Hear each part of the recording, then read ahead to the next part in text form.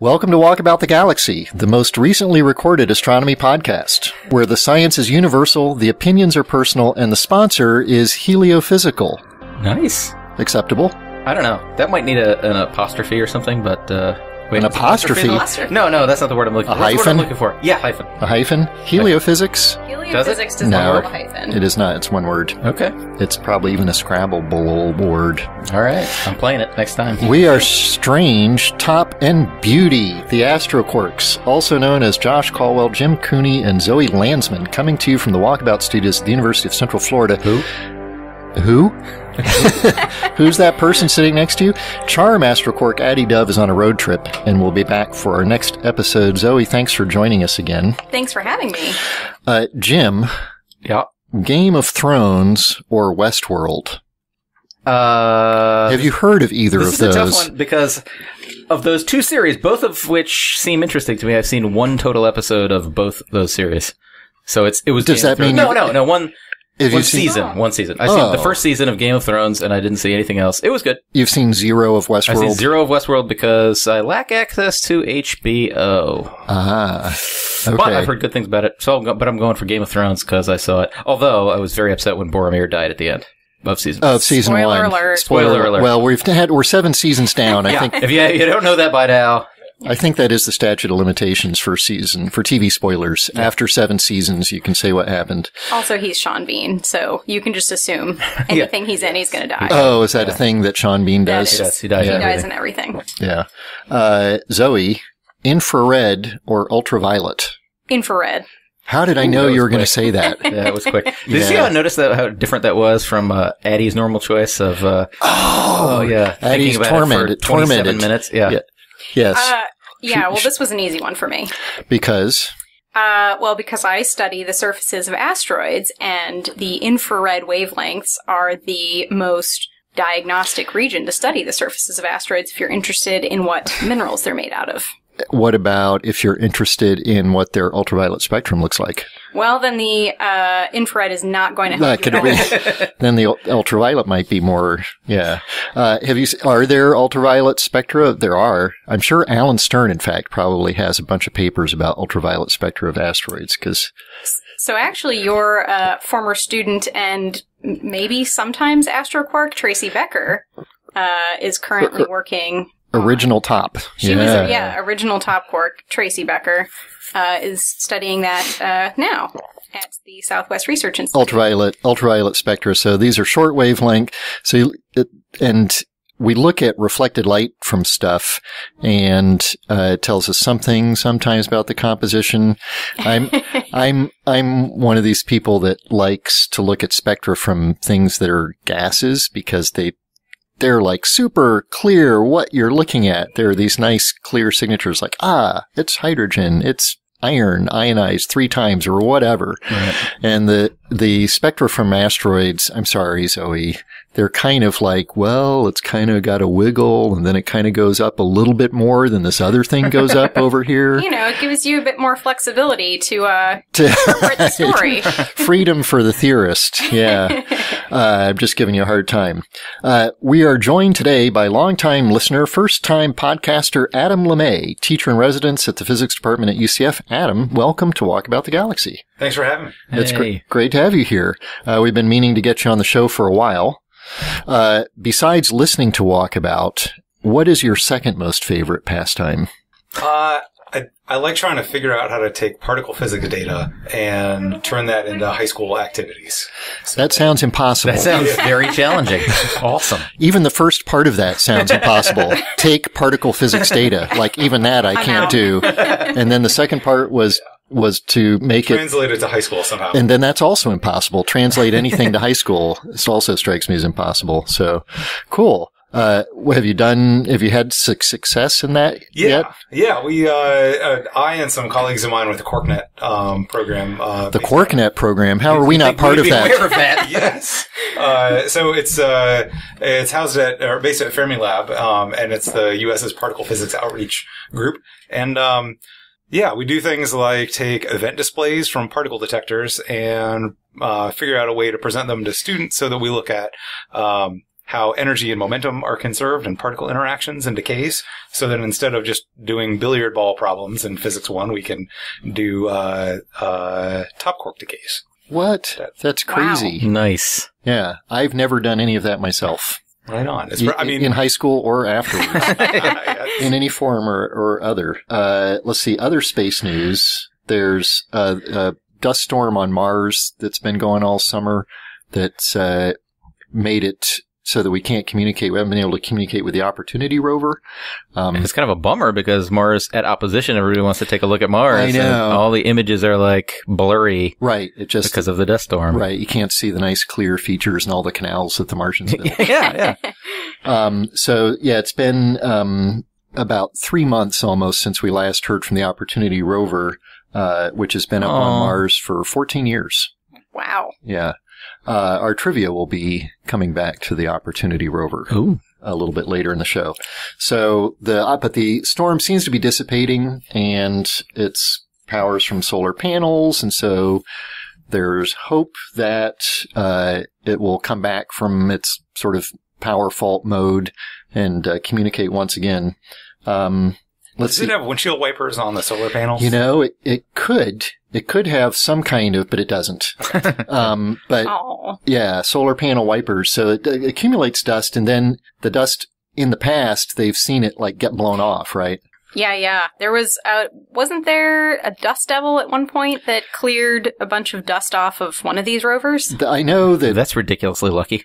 Well, I know that we've seen dust devils on Mars. Like there are some amazing movies that the rovers have taken of dust devils going by that just kind of like look so terrestrial, right? Looks like something you'd see in Arizona. Yeah. Looks so familiar. It's really weird. Right. Yeah. And I've seen pictures of sort of the dust coverage on the panels. It takes pictures of its own panels, and it gets dusty, and then it's clear. And it's dusty, and it's clear. So hopefully they'll be clear enough for the thing to come alive again. They're cranking up their efforts to communicate with it these days. Another space malfunction item in the news is about the ISS. Did you read about this? I did. Yeah. You gonna tell us about it? No. Shoot. So what I had read is that there was a leak in the ISS. Oh my goodness. And it was at least temporarily fixed by one of the astronauts placing his finger over the hole. So it's in a Soyuz capsule, right? That's docked to the ISS. Yes, it was right. Yeah, I'm not sure if the leak was in Soyuz or the ISS. I guess it was in Soyuz.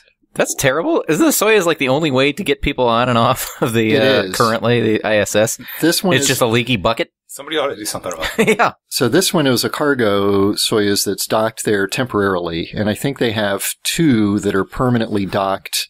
That because each one carries 3, and the crew complement of the ISS is 6 people. Mm-hmm. So they've got 2 that are like permanently docked up there that are ready to, if they have to evacuate, pop down in that. Oh. And, I mean, what's the big deal? If you get in it and you need to go home with that, you just put your thumb over the hole, right? Chew some gum, slap it on there. You're good to go. You're good to go. And the thing is, actually, you probably would be fine if you're just coming, going down, if you're a few hours trip to get from ISS back down. Some gum probably would do the trick. I guess. I worry, like the stress of re-entry would concern me. If I thought there was a crack, I don't think it or something. I don't know what. Well, that's the issue. Is like what kind of leak is it? Right. So this is a hole that's 2 millimeters across, which is kind of big. Yeah. What is that? As far as these things go, a rivet fell out or something. They have not said what they think the source of the leak is. At least I couldn't find any information about it. So it conceivably could be a micrometeoroid impact. Right. It's too small a hole to be a BB, probably. That would really do some serious damage at orbital velocities. But one of the things, talking about putting the thumb over it, like if it were in the movies and the person put his thumb over it, he would be turned to jello and sucked out of that hole. Sure. Right. Which and there's been a lot of movies like that. It drives me nuts. In Total Recall, the original Total Recall with Schwarzenegger. Yes. Do you remember his Fine eyes film. like popping out, Great. popping out on stalks at the Yes. end of his optic nerves? Yeah. Then, he, of which course, are- he was fine afterwards. Right. Then he just like, oh, let me just pop that back in. Yeah, sure. Yeah. That's how that works. And then in one of the Aliens movies, I guess the fourth or something, I don't know. There are too many to keep track of now, but the one with Winona Ryder, something gets smushed out of a hole that's just like an inch or two across. Right. And it's like atmospheric pressure is 15 pounds per square inch. So, 15 pounds isn't enough to turn me to Jello. No. No, you're a tough guy. I'm not decaying yet.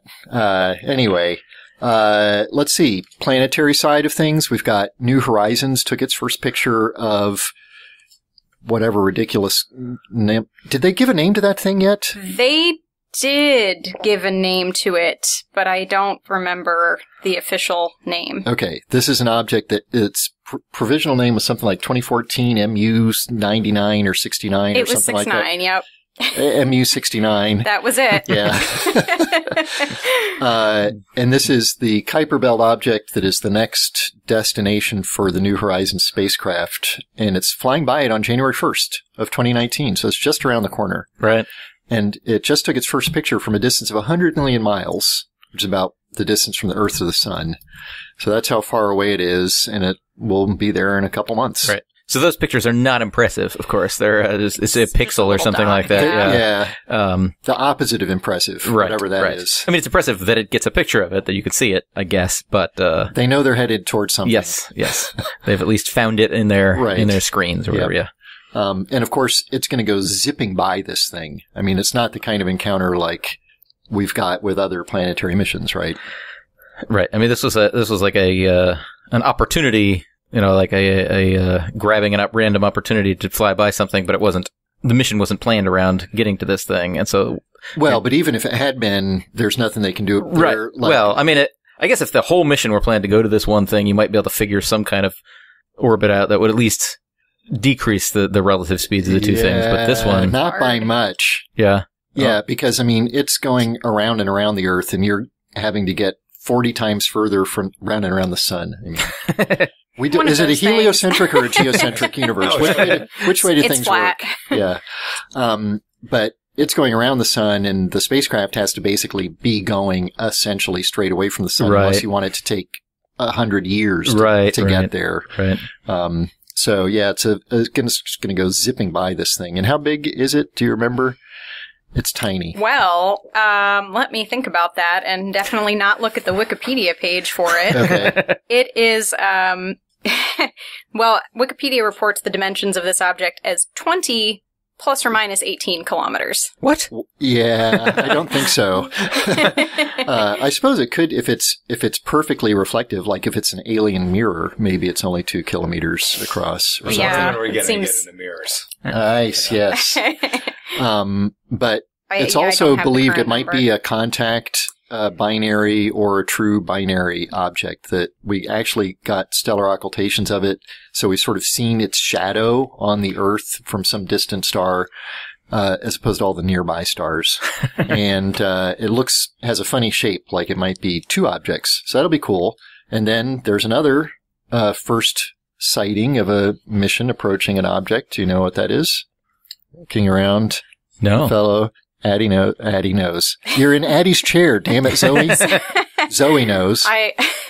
I'll try to be the Zoe best knows Addie I all can be. this time. I believe you're referring to the OSIRIS-REx mission Ooh. on its approach to the asteroid Bennu. Yes. So it's taken its first picture of its target, even though it's much, much closer than New Horizons. It's only 1 million miles away. But it gets getting there at about the same time, because it's approaching it much more slowly, because it is going to hang around at that guy for a while. Right. Yep. Yeah. But Bennu is a near-Earth asteroid, so it has That's correct. a trajectory that takes it somewhere near the Earth at some point Right. So in in both the inner solar system. in that case, everything is basically going around the sun on pretty much the same Right. path. This is now like the last episode that I just saw of, or a recent episode of some show where the opening credit was 45 minutes into the hour-long show. Really? Yeah. It's like there's this whole weird theme where like, this is a really weird show. And then like 40 minutes in, we see the title of the show. And so this episode of Walkabout the Galaxy is brought to you by the solar cycle. Solar cycles, sure, months are fine for bills and paychecks, and seasons and years are great for vacations and school and birthdays, but don't you feel that you're missing an astronomical timescale to measure the truly important landmarks in your life? The sun is happy to provide you with its 11-year solar cycle to measure your life out in eighths, or ninths, or tenths if you like leading a healthy lifestyle and have a bit of luck. You can drink at the end of your second solar cycle, have a midlife crisis, and drink some more at the end of your fourth, and join the AARP at the end of your fifth. So start celebrating the major milestones of your life with the rise and fall of solar sunspots, high-energy photon flux, and radio emissions from the solar corona. The 11-year solar cycle, the other astronomical clock. Cool. Nice. Solar cycles are nominally 11 years. Right. But not actually exactly so. There's significant variability. Right. And so this is a thing. So obviously in the modern age, we easily can track this, because we can see the surface of the sun using telescopes, so we can count, sunspots and whatnot. Is this a pattern that was known to more ancient civilizations? Well, the first sort of accurate record keeping began in the middle of the 18th century, where they started tracking it. The first observation, as far as I'm aware, of sunspots was Galileo. Right. Shortly before he blinded himself by looking at the sun through a telescope. So you pretty much need a telescope. And that was in the early 17th century. And I don't think there was sort of systematic tracking. And there was a time when the cycle wasn't very obvious, called the Maunder minimum. Right. And that was in that time frame, basically. Isn't that right? In the 17th century. I think that's right, yeah. Yeah, this or coincided with something called the Little Ice Age, where temperatures were significantly cooler, at least in Europe, at that time. But yeah, apparently the duration can be anywhere from like 8 to 14 years. Since that record keeping began 250 some years ago, obviously 1750 to the present, they've been numbered. And so we're just finishing up solar cycle number 24 around about now. So Nice. This is like we were talking about last episode, where the sun is frustratingly complicated. I don't like that the solar cycle is not regular. That pisses me off. Oh, really? Yeah. I feel like it's like weather. I mean, weather isn't very predictable. No, but it's bigger than weather. Like weather isn't very predictable, but climate is. What? Right? I mean, like, I know that it's going to get warm in the summer and it's going to get cool in the winter, and it does so very regularly for very simple reasons, right?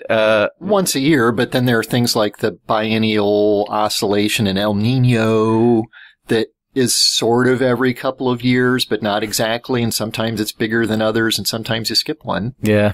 That's climatey. The Bermuda High moves around. That's a thing, right? The Bermuda High? It's a high pressure system. I don't know about it. I think that drives, well, it's one of the things that drives where Atlantic hurricanes go. Yeah. It deflects them or not, depending if it's there. Yeah. Or where it is. Okay. Something like that. Yes, I'm just making all things right. up. I just want things to be simpler. It's a big giant ball of hydrogen. It should behave itself nicely. Right. I'm angry. Yeah. I mean, so in some, maybe this will make you feel better. So the solar cycle is this variation in sunspots, and the number of sunspots that appear each solar cycle is very different from cycle to cycle. The one that we're just finishing, solar cycle 24, is on track to be the lowest number of sunspots in a solar cycle since we've been recording them. Wow. Interestingly enough. But to make you feel better about sort of predictability and repeatability, the total amount of energy coming from the sun varies by less than 1%. All right. Over the course of these cycles. So it's like, solar cycle and everything, but it's like, there's some variations going on, but in some sense, they're kind of in the noise, right? Okay. Which is why they are sponsoring this show. So get the word out. Get out of the noise. People are aware of the years and are in the months, and, that's obvious. The solar cycle, not so obvious. All right. Thanks, solar cycle. Cool. Yeah. We're going to be talking about some astrophysical stuff, but Adam, you've been listening to the podcast as probably some sort of anthropological investigation. That was my master's degree. Yes. Yeah. Have you accumulated any complaints, caught us in mistakes questions. There are some unresolved issues that I'd like to. Well, thanks. It's been great having you on the show. Adam. Thanks very much for joining us. Unresolved. In the episode leading up to the eclipse, Josh, you mentioned something that you purchased on Amazon called a Pilot's Friend. Yes. And you are looking forward to the prospect of using it, and the other hosts here were very skeptical. So how did that turn out? Well, so this... If we go way back to the summer of 2017, and there were lots of anticipation about the solar eclipse, and we were making a road trip, and there was all this anticipation about the unbelievable traffic jams, and there were these maps of where across the entire country where all the horrible traffic jams were going to be. And it was the first day of class. I had to be back immediately after, and so like anxious about these sort of nightmarish visions of being stuck on I-95 for hours and hours and hours on end. And so there are these things, and there are these things that allow oneself to avoid having to make a pit stop on the side of the road. Oh, no. Oh, yes. And I will say that they work great. Right on. Yeah. Been well tested, huh? Tested, I'll say. Utilized. Without tragic incident or complications. Yeah, no. Okay. Yeah, no problems. What could go wrong? Well, they should Maybe. sponsor an episode of Walkabout the Galaxy. I should. I'll reach out to them. out. Yes. Yeah. Jim, fictional or fictitious? Oh, did he Ooh. never answer that one, or is that just one of your own? Did you pose that? I'm not caught up in the last couple episodes. I don't know. I love them both. Fictitious. I think I like that word better. Fictitious. Fictitious. Or fictional. I don't. Is there a difference in the meaning, or I just feel like there is. fictitious? Fiction. Fictional. Fictitious sounds more like you're trying to make something, like you're trying to deceive somebody. Yeah. Yeah. They have different All right. connotations. Do you have one for Zoe? So I had one for Addie and Zoe. I don't know you well enough to know if this will map, but we'll see. BSG, I'll do my best. Battlestar Galactica reboot or Firefly? Oh. Oh. No. That's There's a loaded right question. answer. This is There's a loaded question. this is dangerous territory here. It's dangerous territory means she wants to say BSG. BSG. You traitor! I'm so wrong. Very sorry. Don't get me wrong. I don't mean to hijack your question, but I'm doing it. BSG reboot, great, wonderful show. Yeah, Zoe and I watched it together. We loved it. It's great. But it does not even hold a candle to Firefly, of course. Gosh. Well, it's a little bit unfair because They're very Firefly was different. just 13 episodes. Yeah. And Battlestar Galactica was 5 seasons, I think, of 20 episodes or something. I think that makes its awesomeness density greater for Firefly, if they're at all comparable. But it Yeah, also I- gives it less chance to have become terrible, which Yeah. That's true. I would argue kind of happened to BSG. Yeah, this Yeah, at the last very season end, went yeah. off the rails. Yeah. I got tired of, the opening credits for Battlestar Galactica reboot, for those that don't remember or don't see it, or maybe don't care. It's like, the Cylons, they have a plan. They don't What- have a They plan. did not have a plan. No plan whatsoever. That infuriates all of us. And Yeah. so, okay. All right. So, Josh, one for you. Sorry. I was about to. This is I the thought flip I had side. already been nailed with having to admit that I peed in my car. Original BSG, Star Trek Enterprise, or Armageddon? Star Trek Enterprise Okay, because those three are my least favorite sci-fis of all time. Yeah. Well, Armageddon, forget about it. I cannot even consider it. Bruce Willis. Yeah. I mean, I've got several 1 degree of separations acting wise with Armageddon, and I like Billy Bob too. He's Yeah. great. And I like Ben Affleck, and I just discovered on one of the Armageddon, commentary tracks or something that's out there, Ben Affleck is says, explain to me, to the director, Michael Bay, why it's easier to train people who can drill how to be an astronaut than it is to train astronauts how to drill. Right. And the director just F you. And what was it? Original BSG? Yeah, it's just there, and like Star Trek Enterprise overall, because I'll grant you major issues there, but I thought there were some parts of it that were very good. Okay. So that's why it has enough episodes. There's more of it. And so it was sort of the converse of the BSG Firefly thing. Right. There's enough of that where there's enough good there that it wins. I may remain unswayed, but I'll really? accept that. What about the episode where it's like the Memento episode where Captain Archer forgets his whole life every day? Every day he wakes up and the Vulcan, what's her name? Oh, come on, guys. It sucked, so we didn't watch it. I have not watched any of those three things. I'm having a mind blank, but anyway, and I know that half my listeners, or at least my daughter, is screaming. Yeah. She has to tell him how he got to this point in his life and what's going on every morning. That's a really good episode. Yeah. Okay. All right. Okay. I wasn't able to get out of this first season, and I tried a few times. Yeah. Oh. Well, there were some good episodes. I'll power through it. Yeah. Good for you. Our main science topics, which we've now frittered, we've been doing a lot of frittering, are astrophysical. So, there were some observations of, and study of a distant galaxy, and therefore a galaxy very early in the universe, and its rapid, very high star formation rate. So we'll talk about that. But before we do, because it's gone on so long, I want to throw out the trivia, because we're still sort of in the planetary realm, and the trivia is planetary. Okay. So we'll throw that out there. Then we'll talk about this, galaxies and bottom quarks and, go from there. So the trivia, we mentioned, that we're hoping to hear from the Opportunity rover soon, now that this big dust storm is waning. Opportunity landed on Mars, with a twin rover Spirit in 2004. It's been there 14 years. Its original mission duration was just supposed to be 90 days. Spirit got stuck in 2009. It was last heard from in 2010. But Opportunity, we've had contact as recently as this summer. The trivia question is simple.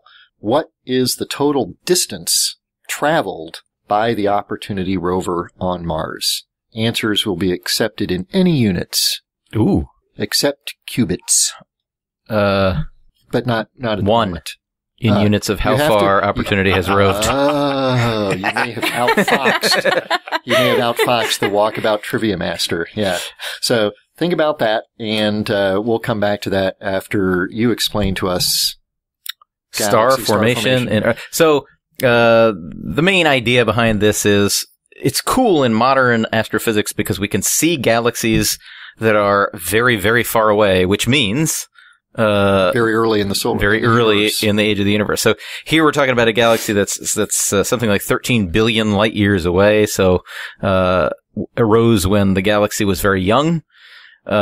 Thus, when the universe was very young. Excuse me, did I say galaxy? Yeah, I mean, when the universe was very young. So, I mean, when we're studying our galaxy or nearby galaxies, we're seeing galaxies as they are when they're billions, tens of billions of years old. If I want to see what they're like when they're first born, we have to go back and use these big, huge, giant, powerful telescopes to see what the universe was like then. Right, and this ALMA telescope has been a real boon for that in the last several years. Yes. For seeing these different things. This is the Atacama Large Millimeter something or other. Array, maybe? Array. Absolutely. And that's another, by the way, another really important thing that the James Webb is supposed to do as a next generation space telescope. It sees a lot in wavelengths. It should be able to see these really early, galaxies as well. So, basically the idea is that if you look in our galaxy today, there's new baby stars being born, but not at a very great rate. You know, a few stars every year or something like that. Stars. Oh, I know. Very cute baby stars. And most of the stars that are formed are in the disk of the galaxy. They're in, the occasional big blob of gas and dust that you find, these nebulae out there. But if you look at very early galaxies, it's a lot of times a lot different. The rate at which stars are being born is thousands of times greater than the rate at which stars are being born now. And that's what they saw in this very young galaxy, a starburst galaxy. They call these things where there's lots and lots of star forming regions, but concentrated at the center of the galaxy rather than in the outer parts. So what is it that tells you that you're seeing star formation happening versus just stars shining, right? You see stars when you are shining. That's a star. Sure.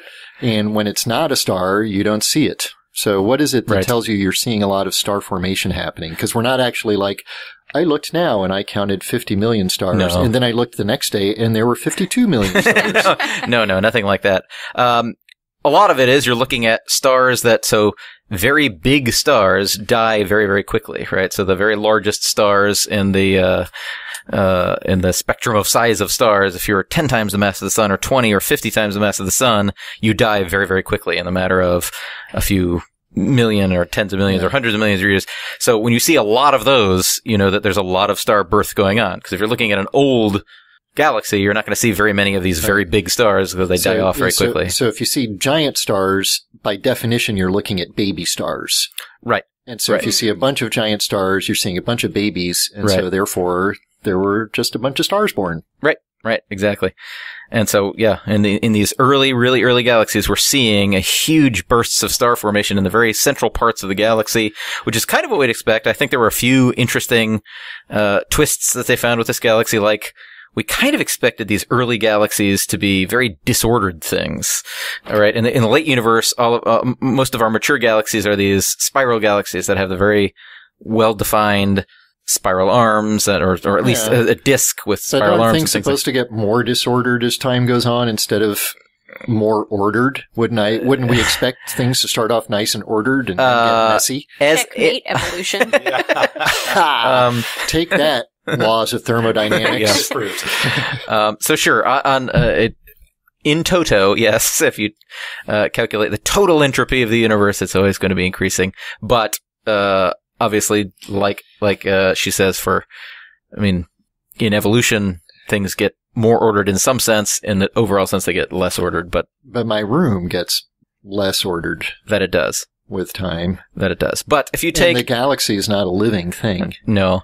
But if you take, it's much like a solar system, right? It starts out as this big kind of disordered, in some sense, cloud of gas and dust. And what happens is it collapses. You get this cool, you get things concentrate at the center and it flattens out into a disk. Right. So this thing got ordered quickly. Right. That's the idea. Things are, there's a distinct spiral to this galaxy and it's more ordered than we expected. Right. So it's popping stars out at about 1,000 times the rate that the Milky Way is. Right. But isn't it, like you said, that's kind of what you expect because the way we get to our current nice galaxy is by having had lots and lots and lots of these big stars popping off to produce, because when the star... Popping off. Does that technical term? Do I need to look up Urban Dictionary? Did I just say something that shouldn't be repeated or something? I don't even know anymore. But when the stars explode, those stars in their lifetime make heavy elements, things that we like to use to live, like carbon and nitrogen and oxygen and iron and phosphorus, and we could go on. There's 100 or so things we could go on and list. But yeah, manganese, thank you, Adam. And so they make those things which weren't there before stars. Right. The Big Bang was useless for that. Yeah. And it pops them out back into the galaxy, which then can be incorporated in the next generation of stars and the planets that form around them. Mm-hmm. So we knew those things had to have happened. For sure. And then, but what about the rate? I mean, there's something that's connected with the deaths of those stars with triggering what happens next. I'm not sure what you're getting at exactly, but, I'm going to leave it a mystery. Okay. No, just that, I'm not going to leave it a mystery.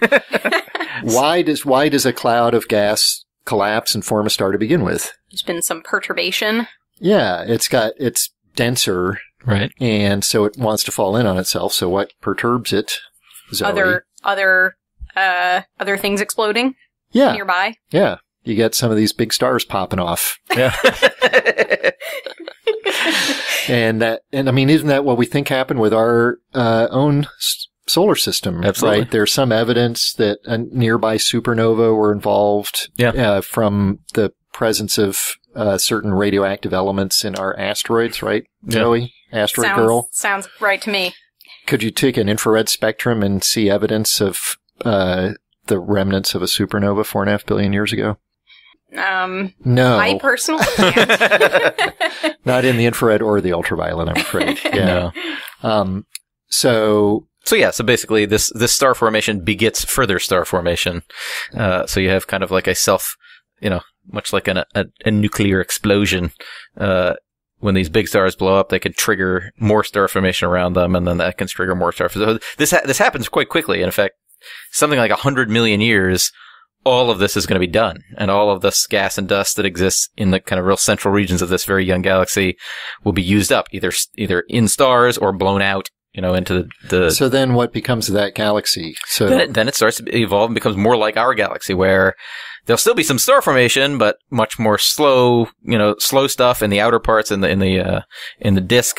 And the central parts will start to contain just older stars. And that's exactly what we see in the halo of our galaxy, in the central parts of our galaxy. There's not a lot of star formation because all the dust and gas is gone, and we just have old stars there. But is that because over time, just by chance or for some non-chance reason, the new stars that are being made are not these giant, massive, short-lived stars, but they tend to be more like the sun, where it's going to stick around for a billion or billions of years instead of popping off after 50 million years? No. I'm going to keep saying popping off. If people laugh at something I say, I will repeat it. Yes, that is clear. Empirical evidence to support Hashtag that. pop off, right? No, I think that in general, when stars form, that it's always going to be roughly the same fraction of big stars versus small stars, but eventually you're just going to run out of the material to make stars. And so once I run through, these early galaxies have quite dense regions of gas and dust in their central parts that begets star formation. You go through the process and make a whole bunch of things, and eventually you run out of the gas and dust, and now I'm done. You said begets twice now. Oh, episode. good word. This is very biblical. It is. Yeah. It's all about origins and Genesis and things like that. So you mentioned you run out of stuff, but I was just saying how, like, when the stars explode, it's pushing that stuff out there to make new stars. What's the kind of... Right, but every time you make a star, when these big stars explode and throw their stuff back out, they're not throwing all their stuff back out. They're just throwing some fraction of their stuff. Plus, the smaller the star, the smaller the fraction of their stuff that they'll throw back out. Right.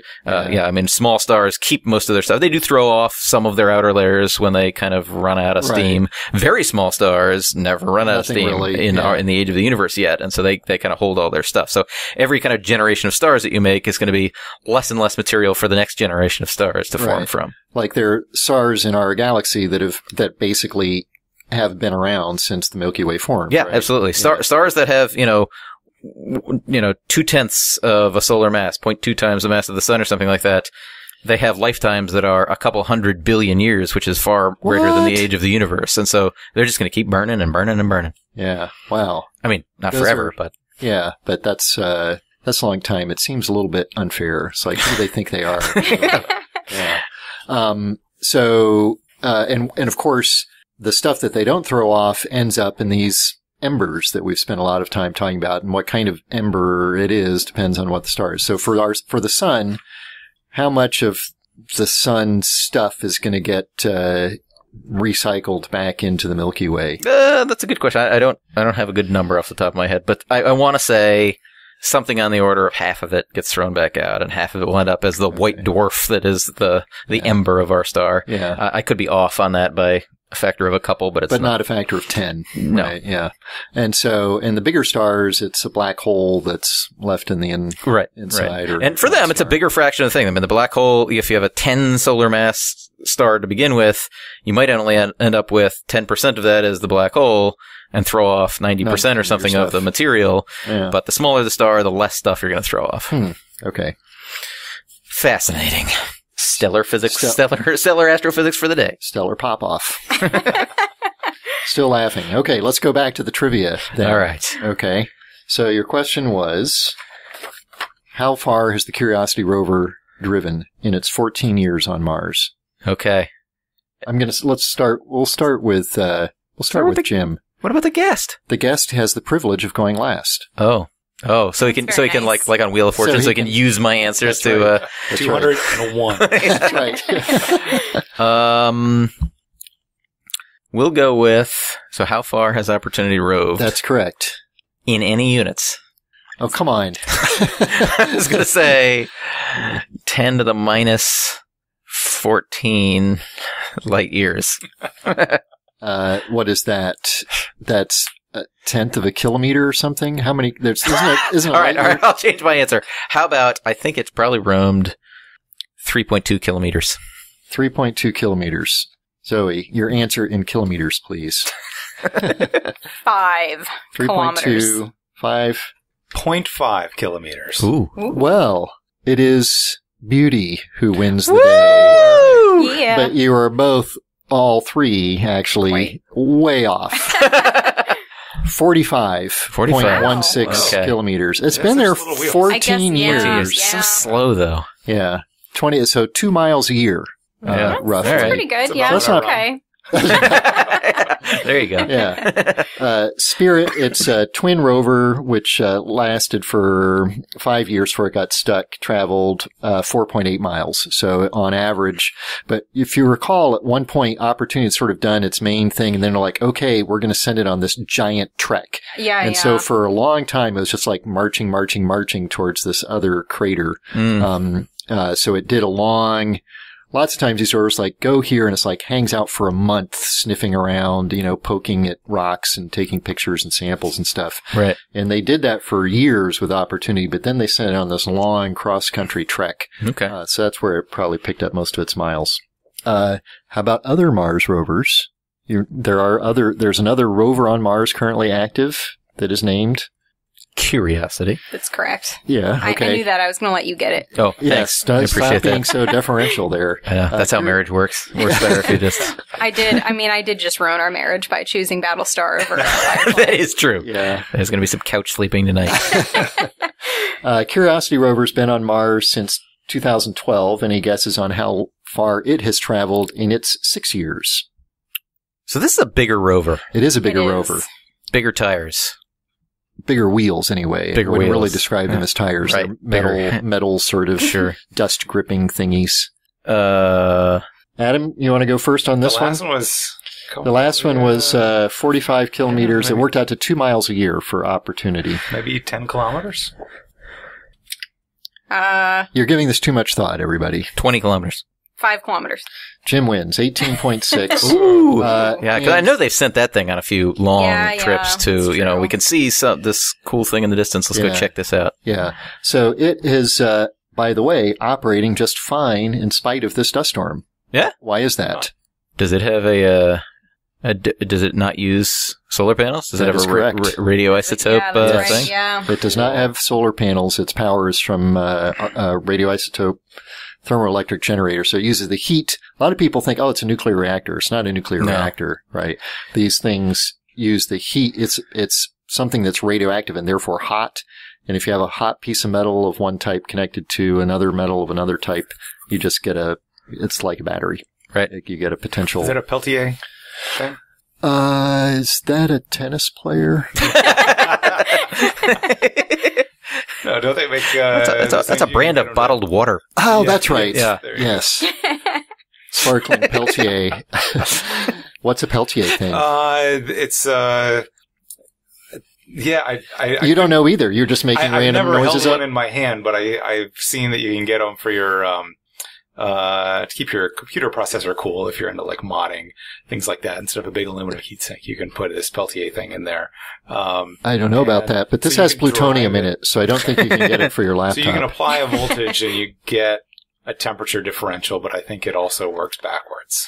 Oh, yes. Which is why I it's am there. sure. Yeah, Okay. and I'm embarrassed to admit that I'm unfamiliar with the terminology, but I imagine it's the same basic physics going on I there. learned about it online when looking at somebody's plans that they made a beer cooler mug, an active one with one of these things on the bottom of it. You do a lot more fun physics than we do. Yeah, man. yeah. It's like beer coolers and reverse radioisotope thermoelectric generators and cloud particle physics in the high school That's classroom. crazy. That's amazing. Awesome. What about the next rover? What's the next rover? Mars 2020. Mars 2020. Dude. Yeah, I don't think it has a name yet. That's also pretty large, yeah? It's basically the same kind of frame as the Curiosity rover. Right. I hope they give it a name that's a little bit less generic than like Opportunity and Curiosity and, something. Steve. Wally. Yeah. Yeah. Adam, maybe. Yeah. there you go. So it's scheduled for launch in 2020, and guess what it's going to bring with it? This is awesome. I only learned about this today. I don't know. That's a tech demo, a helicopter.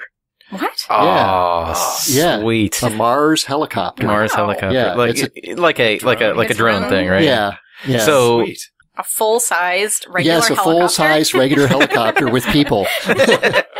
No, it's not. no, that's challenging It's not. because It's not Earth, people. Mars's atmosphere is, less than 1%, as the dense as density. Earth's atmosphere. So that's a challenge. You have to have big.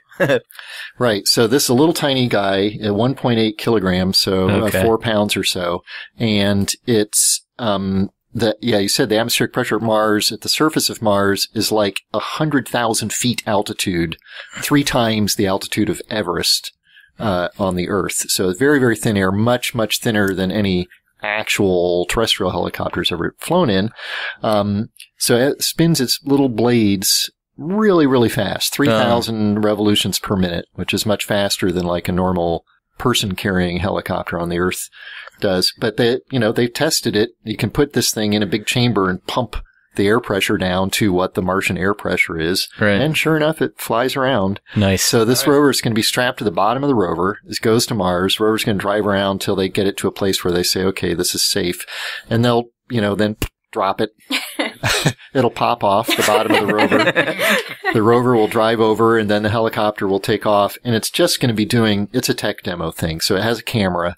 So there'll be kind of a gee whiz factor. It's kind of fun, but it's not a real science investigation. Right. And its flights are going to be very limited, right? Because it's got to be battery powered. Right. And you have to be able to charge those batteries by solar panels. And so it's got tiny little things. So I think they're talking about a longest flight of like 90 seconds. Okay. The first flight's just going to be go up 30 feet and go back down. So this is proof of concept. Proof of concept. That's cool, yeah. though. So that's pretty cool. Anyway, it may feel like it's been a full solar sunspot cycle, but it's just been another episode of Walkabout the Galaxy. Thanks again to Adam LaMee for joining us today. Thanks, for Adam. having me. Yeah. Be sure to like us on Facebook to get all our updates and check out our website at walkaboutthegalaxy.com where you can also see some of our past sponsors, and soon we'll be able to make donations and pick up some sweet WTG swag like Nice. t-shirts. And hey, Adam, what's that you've got there? It's a Walkabout the Galaxy newly designed sticker. Awesome. Boy, that looks amazing. Follow us on Twitter, At walk_the_galaxy. where you can ask us questions and suggest topics that you'd like to hear us discuss. Our theme music was composed by Richard Drusik. Catch up on old episodes wherever you get your podcasts, and write us a review in invisible ink on the back of the U.S. Constitution and the National Archives. Or wait, there's already a review there.